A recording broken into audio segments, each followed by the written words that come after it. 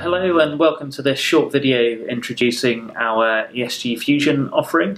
It really to introduce an investment strategy that Capital International have been managing for the last 10 years that perhaps investors and the market might not have been aware of. I'm joined today by James Fitzpatrick, who's our lead manager on ESG Fusion, and we're just going to unpack a little bit about our ESG offering.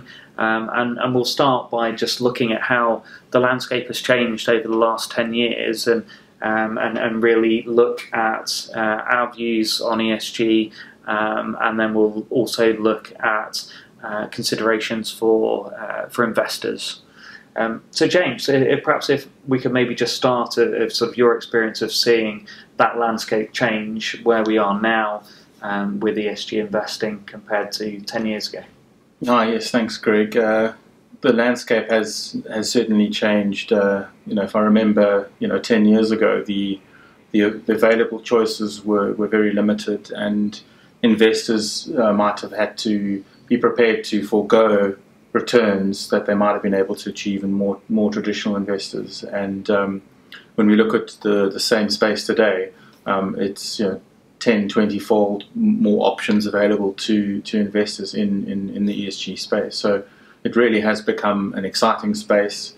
It has really transitioned from an early stage adoption phase to a stage now when there's a lot of momentum and a lot of interest in those assets, and a lot of assets are starting to lead in that space. And I think we're seeing that from an investor's perspective as well.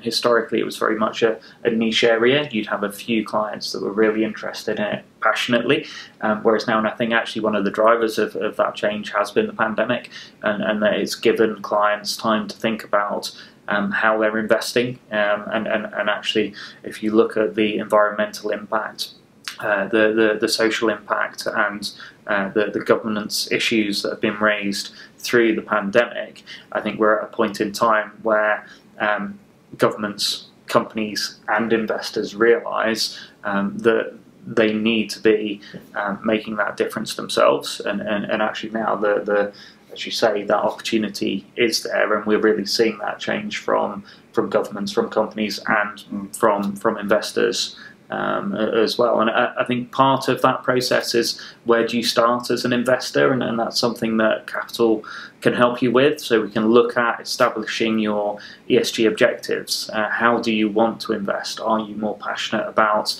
biodiversity, or are you really excited about some of the developments in clean technology? And our ESG Fusion offering tries to take a lot of those best ideas and provides a solution for the future.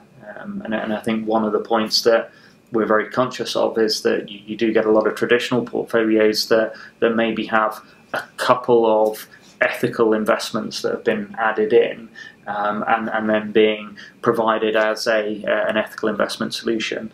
I think, James, if you could just tell us a little bit about ESG Fusion and how it's constructed, and what's actually within ESG Fusion, I think that would be useful for investors.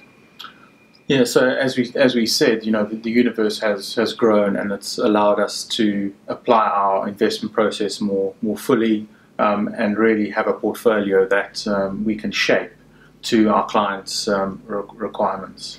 And I think, to your point as well, the future for ESG is also looking bright. A lot of the companies that are having to pivot away from more carbon-based, more traditional investments, it's going to take them a lot of time. So we're seeing a 10, 20, 30-year market ahead of us of growth, and we are looking to this sector to actually lead. And it certainly has led the market in many areas for the last 12 to 24 months, and actually outperformed those traditional investments. And I think that's a good point, just to pick up on briefly, is that performance myth, I think, has now been dispelled by and large, and I think it's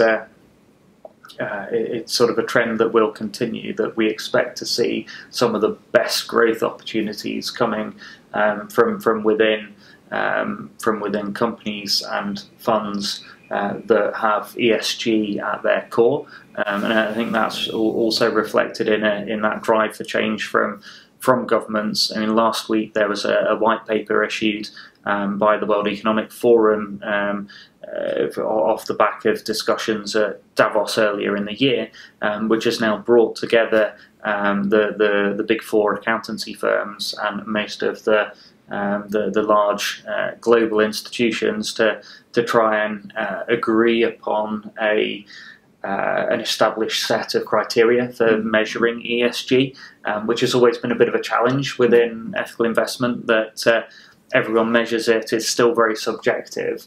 Actually, we're starting now to see a framework that enables investment managers to really assess whether a company is doing